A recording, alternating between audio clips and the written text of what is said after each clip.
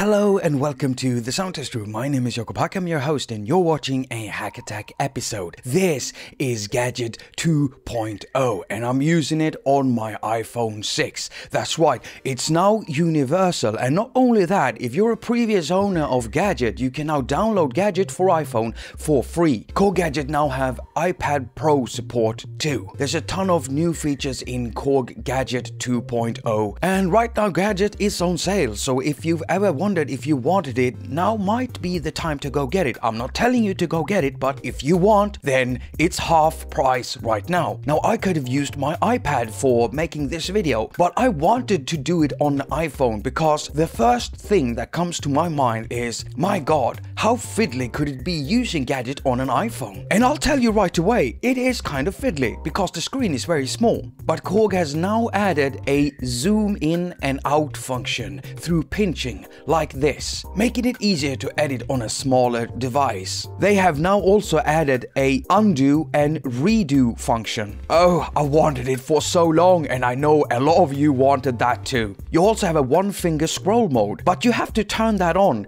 inside the settings. So if you go to the cogwheel and you press open in other settings and you go down here, then you can find one finger scroll. You turn that on, you go back to Gadget, open the sequencer. Let's say you have zoomed in like this, and then you just scroll like that. You can also flip away the gadget by pressing this button right here. In landscape mode, it puts the sequencer window in full view, and when you flip up the gadget, it puts the gadget in full view. Now look at the mixer right here. Each channel now have an IFX button, and KORG has included a 3-band equalizer. And if you flip to page 2, you also have access to a compressor that you can put on every track. Awesome. But that's not all. All polyphonic gadgets now have a chord function. So when you press scale down here, you can see a chord on and off button right there, meaning you can play chords. And when you switch it on, you can play chords using one button at a time. And the chords changes depending on what type of scale you're using. So let me just add that if you look at Berlin, for example, it's a monophonic synthesizer. That's why you can't find a chord function on it. You also have a built-in arpeggiator.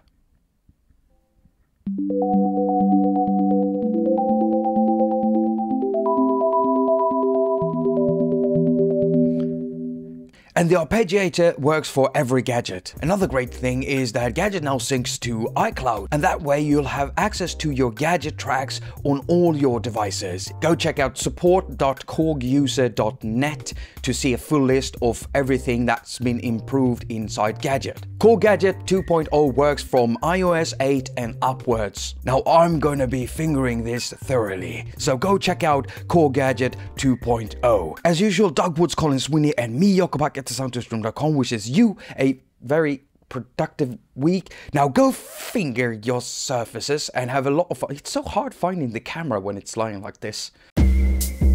Yeah.